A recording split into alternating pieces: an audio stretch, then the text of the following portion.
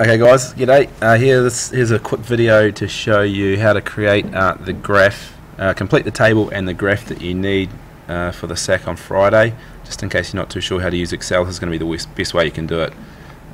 So here we go. Alright, first thing you need to do, this is just data that I've created, very similar to what we've got in class, but different. I don't want to give you exact numbers, so you still have to do some work yourself.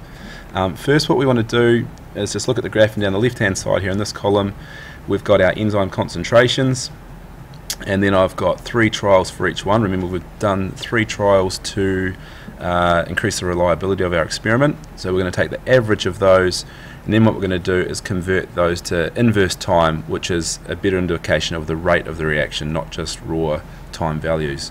So in Excel, to convert these 3 values to an average, I'm just going to use a formula. You could do it by hand or using a calculator, but I'm just going to put it into Excel because it's a bit easier.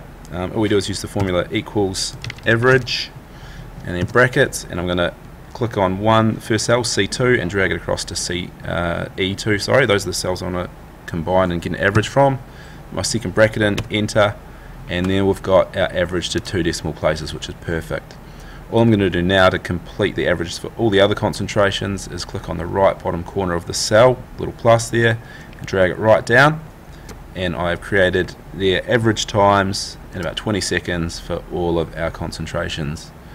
Next, I'm going to use another formula in this cell here to work out the inverse time, and what I'm going to do here is I'm going to go equals the value of this cell. Sorry, no I'm not. I'm going to go equals 1 divided by the value of this cell. Sorry. Oh, that's what I forgot to put brackets in. Okay, let's try it again. This is not liking me. Equals 1 divided by this cell. Make sure you get the brackets in the right place. There we go, that's better. So the formula is given up here. Okay, 1 over the time. So in this instance, the cell F2 contains our time.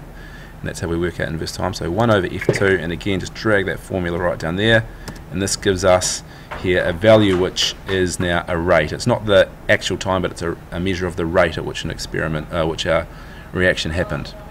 Now that I've got this data, I want to create a graph of enzyme concentration versus the rate of reaction, because that's what we're interested in looking at.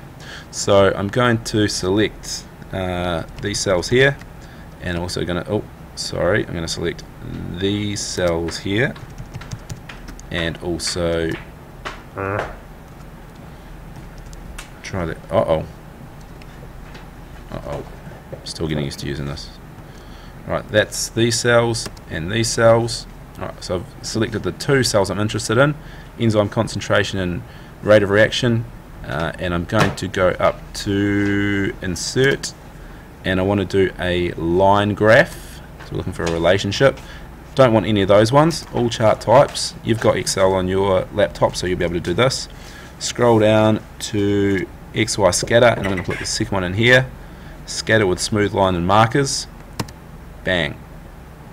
Oh, okay, selected it. There we go. So here what we've got is a rough graph, a pretty good graph actually, showing our results, and there's a few things wrong with it. 120%, okay, we didn't do that, so we're going to go ahead and fix a few things.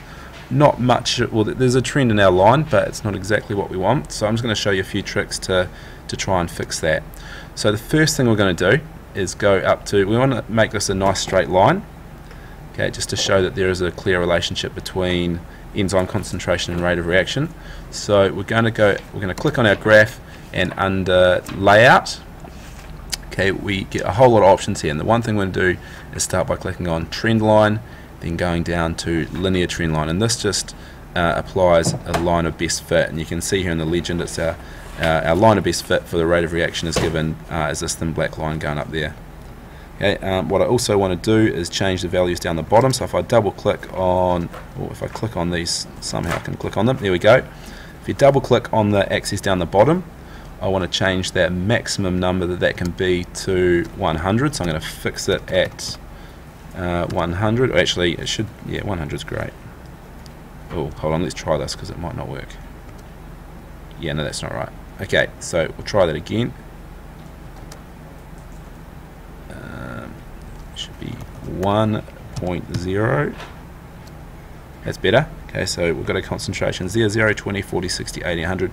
We didn't actually do one for 0%, okay, but you've got 20, 40, 60, 80, 100 there. There's a couple other things we can do with this graph. Alright, again, just using these tabs up the top. If I want to change the layout of it, yep, I can add a chart title there. So you should think about what a chart title could be for this. Remember, we're investigating how enzyme concentration affects the rate of reaction. You could also add axis titles, which you should do. Every graph should have X and Y labels. So along the bottom on the x-axis we've got our enzyme concentration, our vertical axis is the inverse time or rate of reaction. If you want to modify the legend there, you can. We can add data labels in, so we can add what the actual inverse times are by selecting them here, and they appear as numbers on the line. Alright, and that's basically it. But what you need to have when you come to class is a table completed like this using the numbers that I sent you, so they're the actual class numbers, not these ones here. I just made these up. You should have the average time. If you want to work it out using a formula, that's up to you. You're not assessed on that as long as you've got the right numbers. And then you should also have the rate of reaction values here and a graph. And when you have that ready and you bring that to class, we can look at the trend in class, discuss the theory behind it, and that will better prepare you for the SAC on Friday. Alright, I hope this has helped. Any more questions, bring them to the lunchtime session on Wednesday.